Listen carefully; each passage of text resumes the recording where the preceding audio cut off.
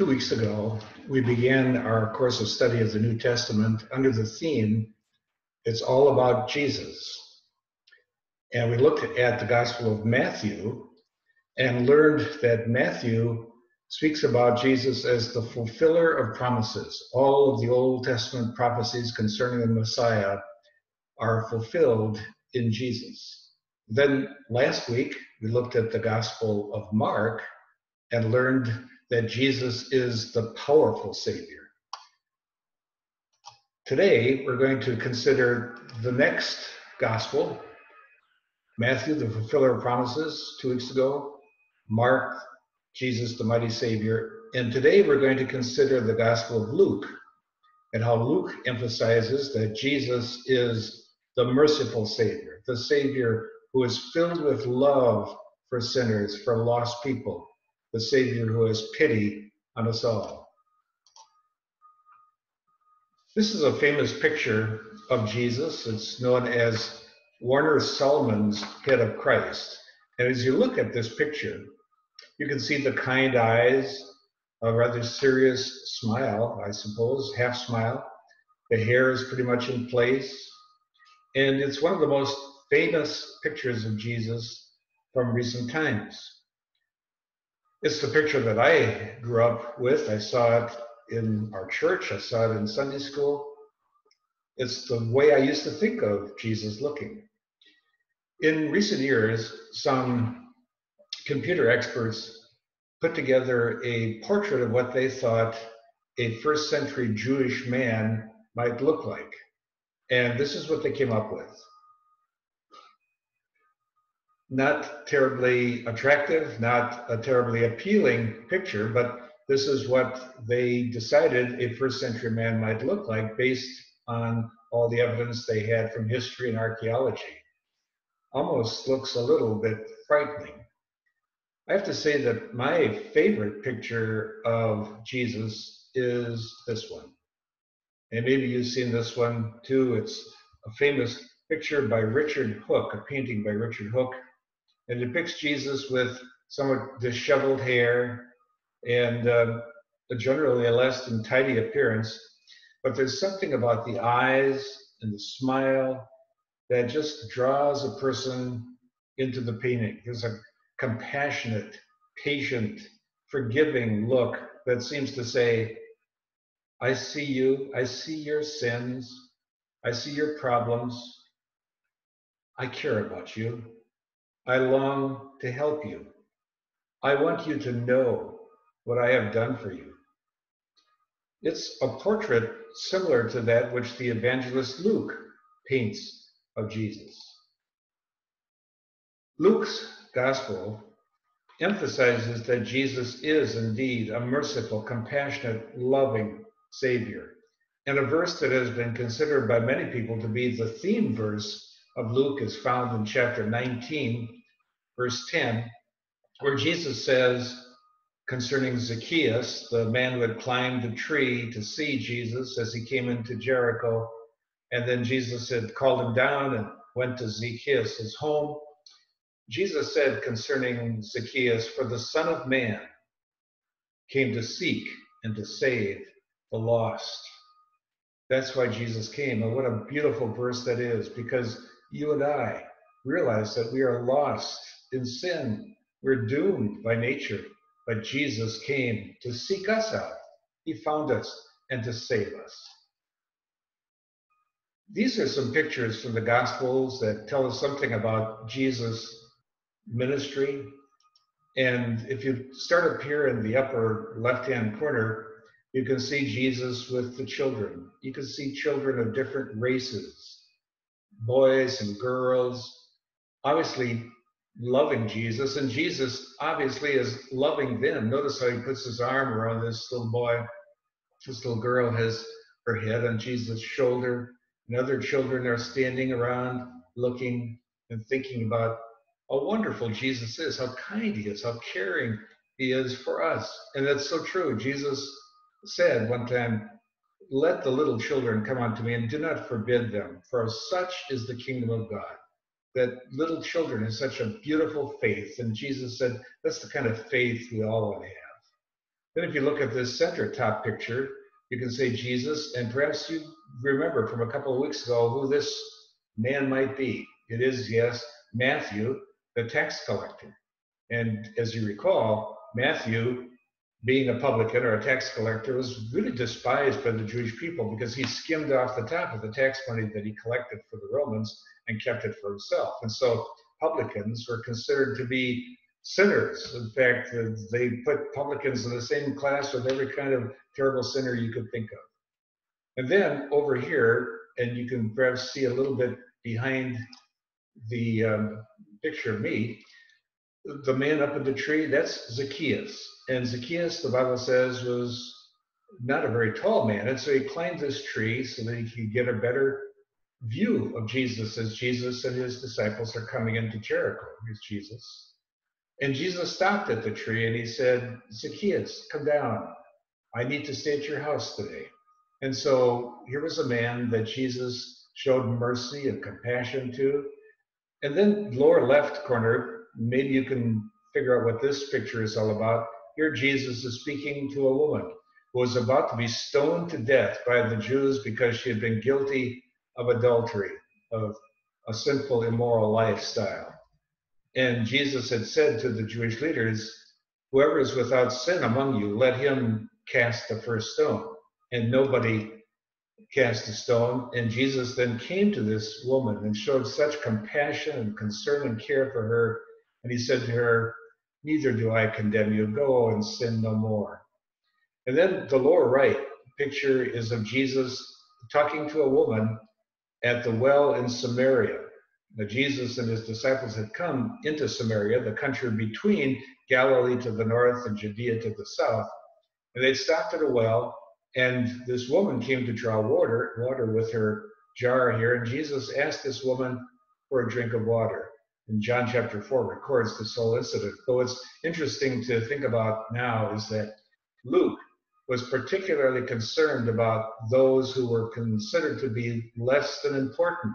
And women in Bible times were not considered to be equal with men in many ways. But Jesus loved them and cared for them and was concerned about them. So we can see that Jesus is definitely the merciful Savior. There's some very familiar verses in Luke's gospel, and perhaps you memorized them when you were back in Sunday school or when you were much younger. And the second chapter of Luke is one that is often heard at Christmas time. It begins with these words over in the lower left-hand corner, and it came to pass in those days that there went out a decree from Caesar Augustus that all the world should be taxed. And of course, that's what led to Mary and Joseph coming down to Bethlehem, because they were from the family of David, and Bethlehem was David's home. And then later in the chapter 2, we hear about how there were shepherds out in the field tending their flocks by night, and an angel of the Lord appeared to them and said in verse 10, behold, I bring you good news of great joy that will be for all the people. So the announcement of the Savior's birth. And then lower right, the angel said, for unto you is born this day in the city of David, which is Bethlehem, a Savior, which is Christ the Lord. And the picture shows baby Jesus, perhaps in a cave. There's one thing that you perhaps notice is not quite accurate about this picture, if indeed it is intended to depict the night that Jesus was born, because we don't believe that the wise men, which you see pictured there, were actually there the night that Jesus was born. They came to see Jesus perhaps up to a year later when they were living in a house already. There's some special features of Luke's gospel. Two of the best known of Jesus' parables are found in Luke's gospel. The first, the Good Samaritan, the story of how a man was going down from Jerusalem to Jericho, and he was attacked by robbers and beaten and left for dead. And a priest and a Levite came by and didn't stop to help him. But then a man from Samaria, the country where people who were considered to be despised, inferior people by the Jews, this Samaritan stopped and bound up his wounds and took him to an inn and nursed him back to health. And then the story of the prodigal son. Sometimes it's referred to as the story of the two sons, because there was an elder son who had some issues, some problems, and then, of course, the younger son who had taken his inheritance and gone to a far country and wasted it all. But the story shows how Jesus is so merciful and forgiving, even as the father was forgiving to that son when he came home.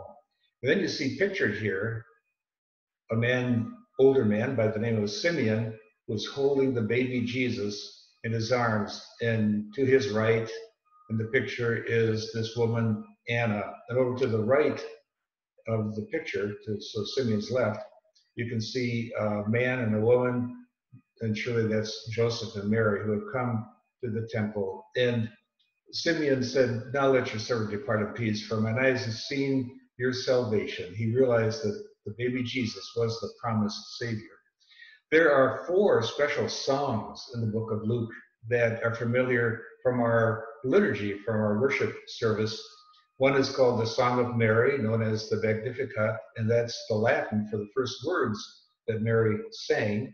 My soul magnifies the Lord, praises the Lord at the birth of Jesus the Savior. And then the Song of Zechariah, known as the Benedictus. Zechariah was the father of John the Baptist, the forerunner of Jesus, and he blessed the Lord that the Lord was sending the Savior into the world. And then in Luke chapter 2, the Song of Simeon, known as the Nunc Dimittis, and the Nunc Dimittis means, now let your servant depart in peace, now depart in peace. So Simeon, as pictured here, saw the Savior, and now he is ready to die, to go to heaven. And then in Luke chapter 2, we have the Song of the Angels, known as the Gloria in Excelsis. Glory to God in the highest, and on earth peace, goodwill toward men. This is a beautiful painting that depicts somebody that we're going to get to know very well. And that, of course, is Luke, the author of the Gospel of Luke. And I think you can guess which one is Luke. Luke was a physician. He was a doctor. And here he's depicted as an older man with a long white beard.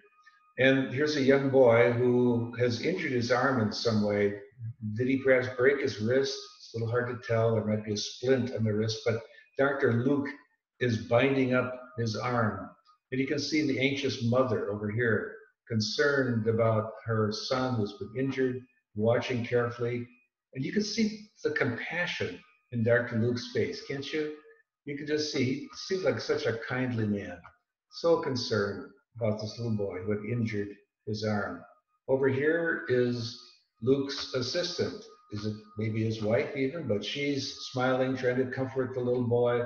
She's holding a dish for Dr. Luke. And over here on the table, you can see some medical devices, a mortar and pestle here. This looks like an aloe vera plant, which was known in Bible times as a plant that could provide relief from pain for a burn, perhaps, and maybe some herbs up here in the windowsill. At any rate, it shows that Luke was indeed a doctor, and that becomes very important for an understanding of Luke's ministry. And I'll get rid of this pointer in just a moment, as soon as I can, and we'll move on. It's not letting me do that very quickly. Sorry. There we go. I think. Nope, we still have the pointer. Sorry. Okay, now we're good. So Luke was a doctor, and doctors back in Bible times were actually quite well trained. They didn't have as much knowledge as doctors do today. There's evidence that Luke was a doctor from the things that he writes, and there's some beautiful examples. One time, Simon Peter's mother-in-law had a high fever, and so Jesus came and touched her and healed her.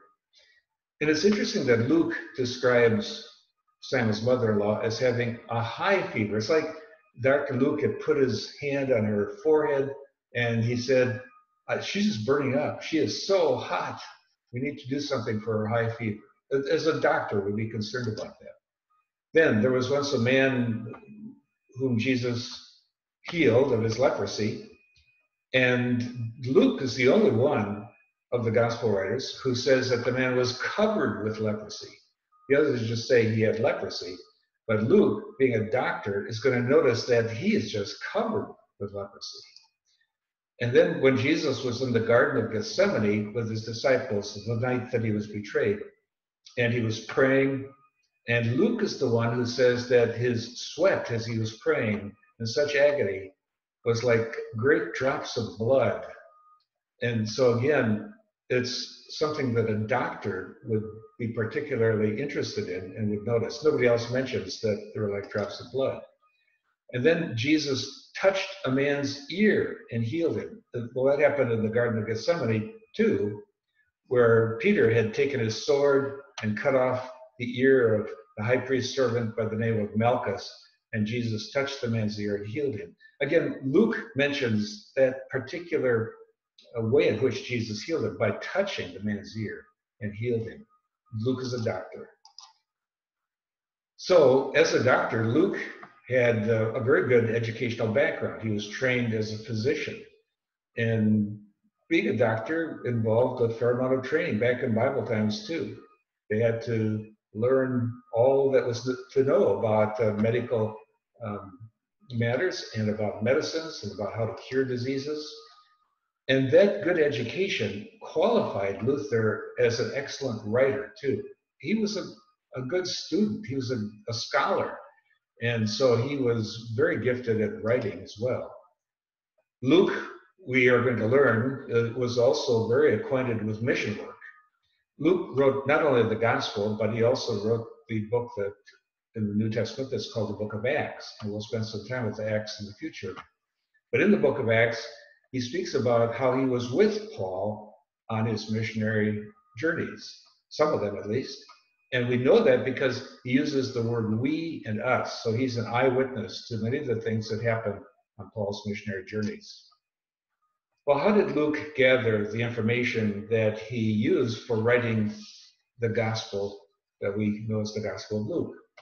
Well, he tells us something about that in the very first verses of his gospel, Luke chapter 1. Luke begins by saying, many have undertaken to draw up an account of the things that have been fulfilled among us, just as they were handed down to us by those who from the first were eyewitnesses and servants of the word. Therefore, since I myself have carefully investigated, so he carefully investigated everything that had happened from the beginning, it seemed good also to me to write an orderly account. So he investigated it very carefully, and then he wrote a very orderly, very logical, very careful account of the things that happened. Luke later in his life is going to show his faithfulness to Paul. Paul had some physical ailments. We don't know exactly what they were. Some have speculated that maybe he had poor eyesight, or maybe that he was suffering from malaria, or had some other physical disability. And how wonderful it was for the Apostle Paul on his missionary journeys to have his own personal physician right there with him. And so Luke was with him towards the end of his life too, when Paul was in prison. Luke was a very faithful, loyal companion of the Apostle Paul. And throughout his gospel, Luke shows his interest in people. We're going to be looking at some examples of that.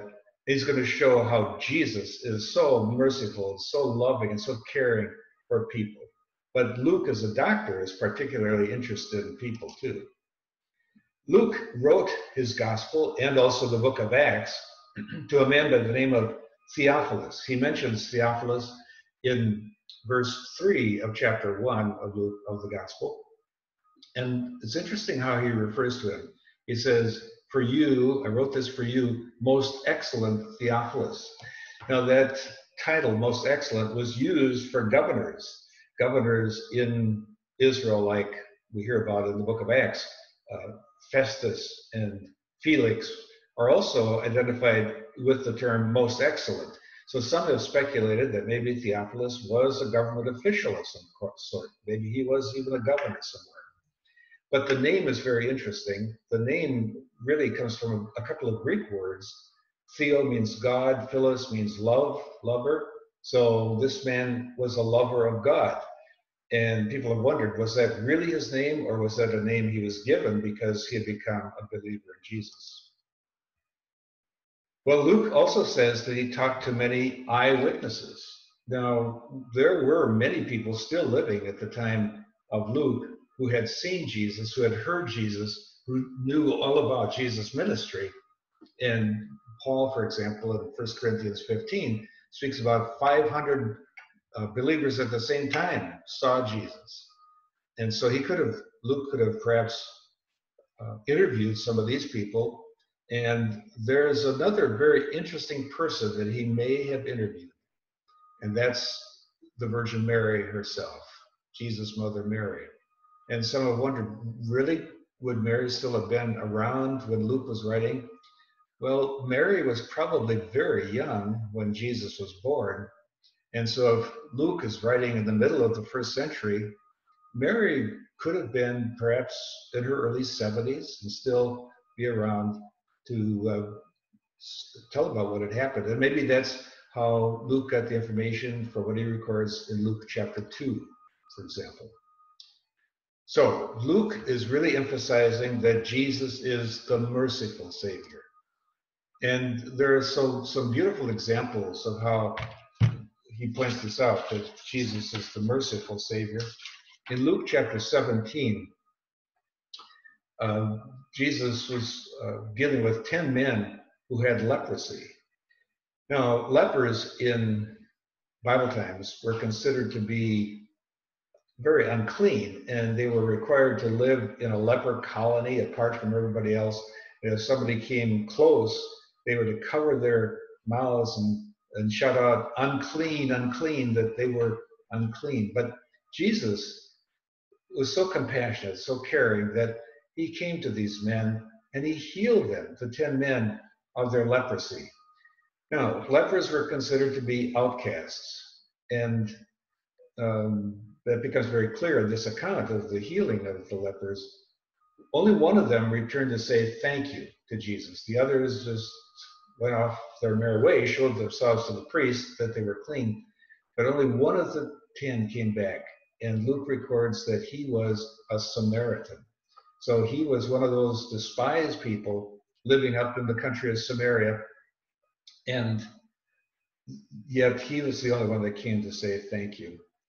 Lepers were considered unclean by the Jews too. So Jesus is so merciful to them. Then in Luke chapter 15, we learn at the beginning of the chapter that Jesus was speaking to the tax collectors, the publicans, people like Matthew, who were considered to be the scum of Jewish society. Nobody had any time for them. Not only was Jesus talking to them, but he was eating with them, tax collectors and other sinners, Luke says. And in Bible times, eating with somebody was indicating that you were in fellowship with them, that you cared about them, that you were willing to be with them. And so that was very disturbing to the Jewish leaders. In the balance of chapter 15, Luke records 3 parables. First of all, the parable of the lost sheep. And it's the story of how a shepherd, one of the sheep has gotten lost, so the shepherd leaves the 99 and goes off in search of that one lost sheep. He's not going to just write it off and say, it doesn't matter, I've got all these other sheep. No, he cares about each sheep, each lamb so much that he's going to go off and find that one that's lost. And it's just really a picture of how Jesus cares for each one of us. He cares about each individual. He doesn't want anybody to be lost. Well, then the next parable that Jesus tells is about the lost coin. A woman had lost a coin in her house, and so she swept the whole house very carefully until she found the one lost coin. And when she found that coin, she was so happy, she went and told everybody that she had found her lost coin. Well, that's the way Jesus feels about you and me too. He doesn't want any one of us to be lost. He cares about each one of us. And then the chapter concludes with the story of the lost son, which we referred to before, the story of the prodigal son, who had asked for his inheritance early, went off to a foreign country, squandered all the money, wasted it in riotous living, and he was ready to even eat the food that the pigs were eating. He was feeding the pigs. He didn't eat that food, but he was ready to eat it. And then he said, well, I'm going to go back home and confess my sins, and maybe they'll accept it back home. And he came home, and the father of this prodigal son ran to meet him and hugged him and welcomed him back, and they had a big banquet for him. So it's again the story of how Jesus cares for each one of us. He loves us so much that even though we're sinners and we deserve only God's wrath and punishment, Jesus came to be our Savior and to take us to heaven. And then in Luke chapter 19, this man Zacchaeus had climbed up in this sycamore fig tree, and he was also a tax collector. So he was considered to be disreputable. He probably charged too much, probably skimmed some of the tax money for himself, just as Matthew had done. At least that's what people suspected tax collectors were doing. But Jesus showed his love and his mercy, his compassion for Zacchaeus, because he stopped at the tree, looked up at Zacchaeus, and told him to come down immediately, because he said, I need to stay at your house today. And it's in this account of Jesus talking to Zacchaeus that the theme verse is found, verse 10, which says, the Son of Man came to seek and to save what was lost. And this is the beautiful truth that Luke emphasizes repeatedly, that Jesus is the merciful Savior. And so we find it again and again.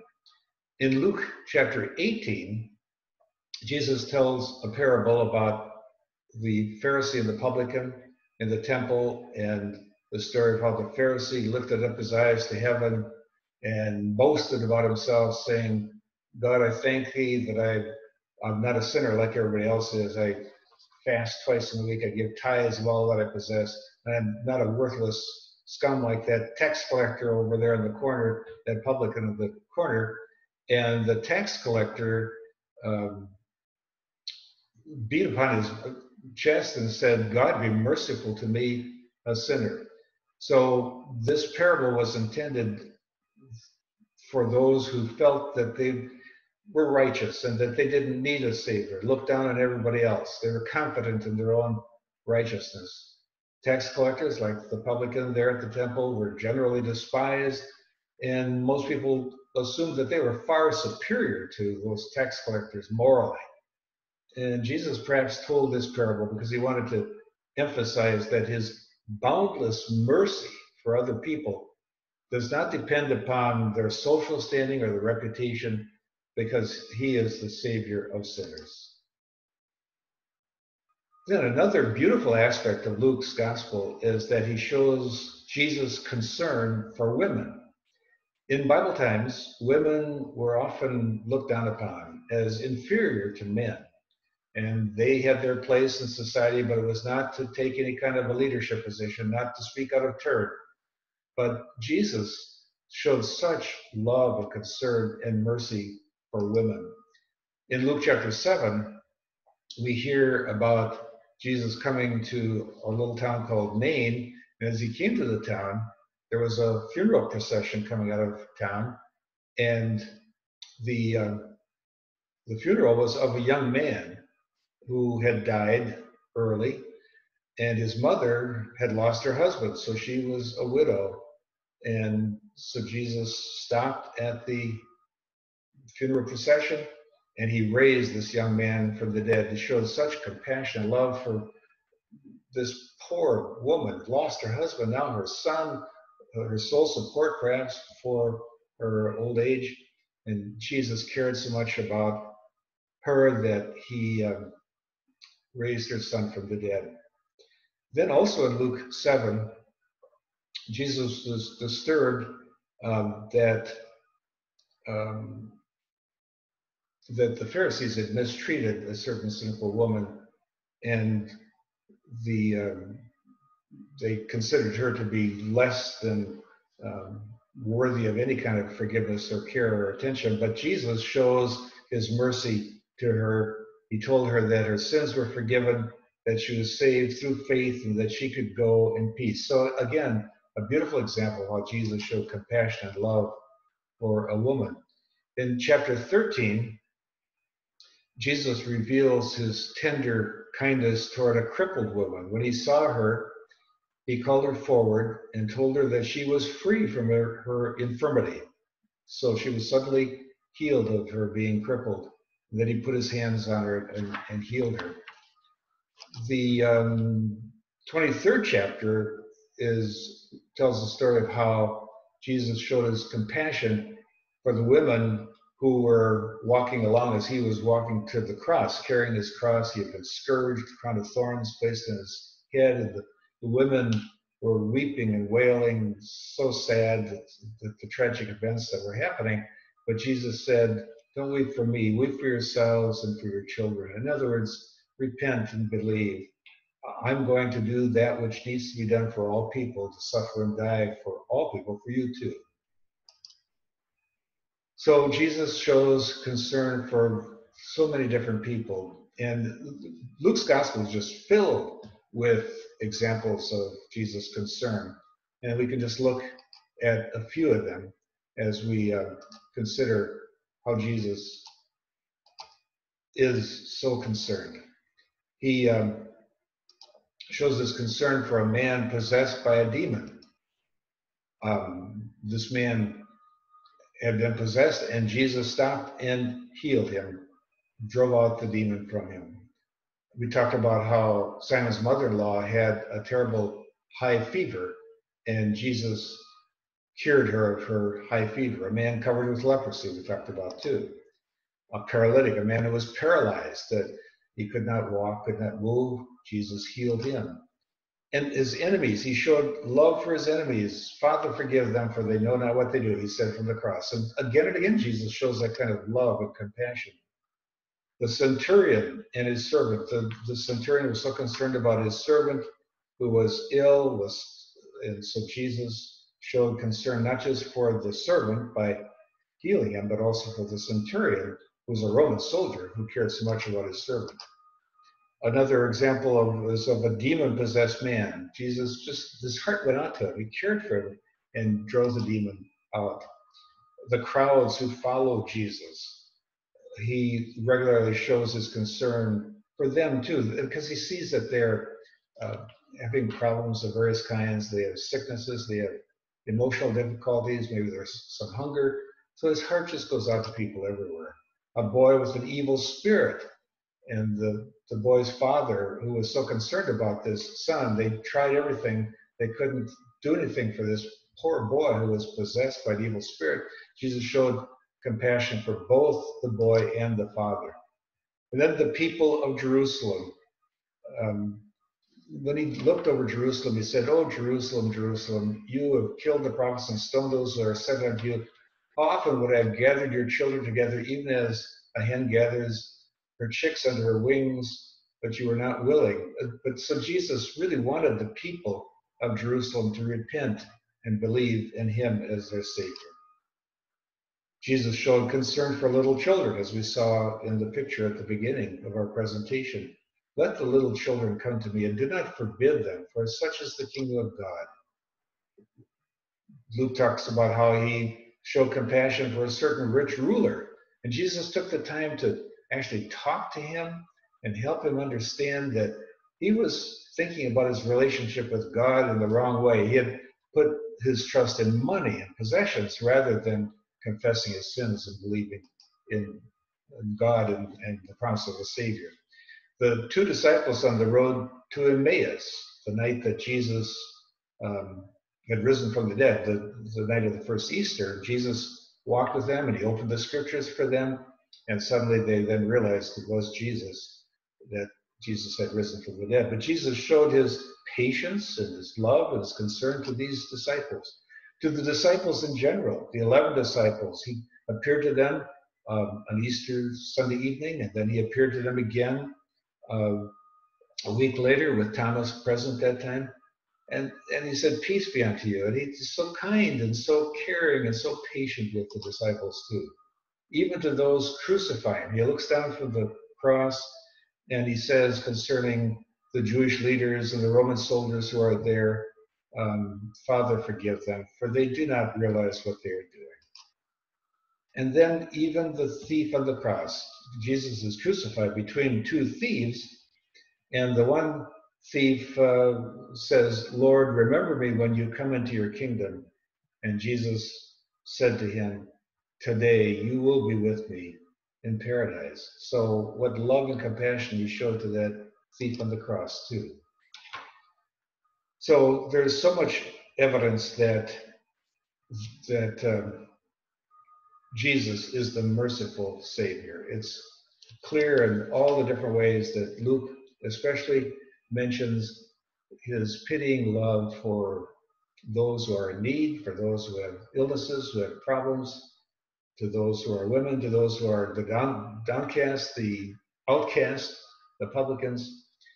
And as we think about Jesus, the merciful Savior, it helps us to realize that that's what we want to be too. We want to reflect that love of Jesus to people in our lives.